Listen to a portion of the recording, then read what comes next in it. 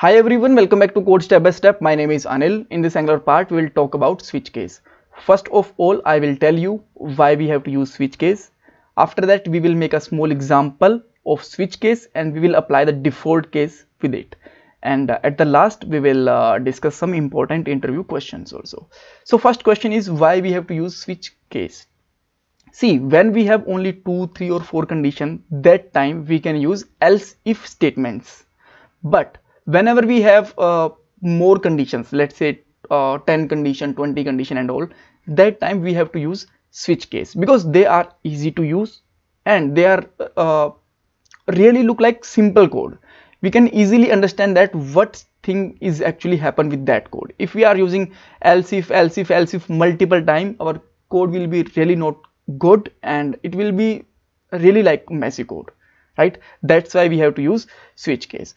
So let's make a small example first of all. So let's say I have a color property and it have a red color by default, right? Fine. So I just want to make a block of code that will be execute whenever we will get a red color, right? So maybe sometime we have a green color, maybe we have a blue color, so we have to handle all these conditions, right? So first of all, I am taking a div here and here let's use here ng switch. Don't forget to use it in the camel case. Sometime we just use the camel case wrongly and we are just thinking that spelling is everything is fine, but why our code is actually not running. So use this camel case properly. All right, after that on which property we want to use this ng switch? Obviously we want to use on the color, so let's define here color property with the single equal to. After that inside it, let's take a h1 tag and here you can just write here red color, right? And this h1 tag will be visible only whenever our color value is red, right? So what we can do here, so just simply go with there, use a ng switch case and just put a value here. So let's say red, and keep in mind don't use red color directly with it. It will look like that this is a property or this is a variable. So just simply use here single quotes around it, so it will really look like that is a string, right? So now is it working? Yes, this is working. So can we apply a red color with it also, because it will look like nice if we just add here a red color with it. So let me add here color red. Now this is look like more fine.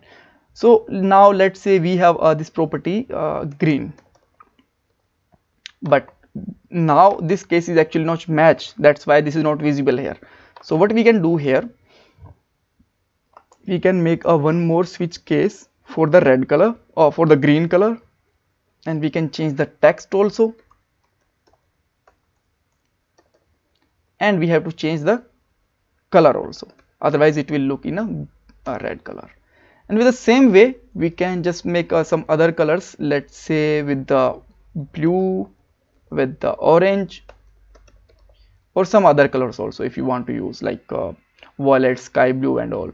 So now I am putting here blue color and you will find that this is working fine with the okay, I have to change the text I think, right? So let me just use here blue and blue color, orange, and apply the orange color also. It's not mandatory, but I am using it so that we can just make it more look and feel good.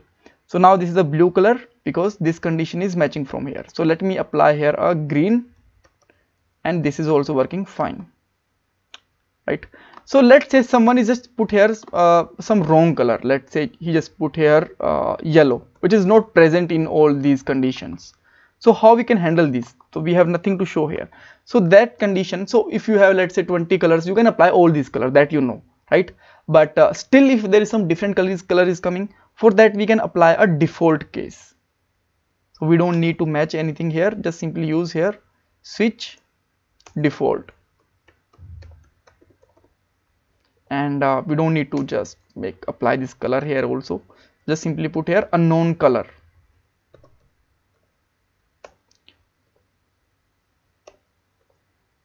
and you will find that we got here unknown color, right?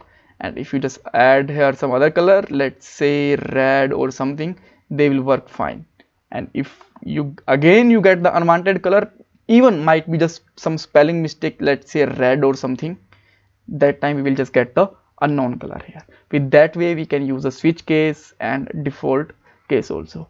So let's talk about the interview question. First interview question is where you can use switch case, where you can else if statement. So if you have only 2 or 3 or 4 conditions, maximum 4 conditions, that time you can use else if. Otherwise you must have to use switch case, because they are really simple code. Here you can see that this is really simple, and if you are just using else if, this code will be really messy, right? So the second thing is they will just ask that if our case is not matched with our switch case statement, so what we can do with them, how we can show a default value. For that you can answer them that we can use here a ng switch, and ng switch will show the default value if there is an above values are not matched with it. And again they can ask that just give me a simple example for ng switch. So you can give the example for colors, for weekdays name and months name and all, right? So thank you for watching this video. If you still have any queries, you can ask me in the comment box. Bye bye, take care.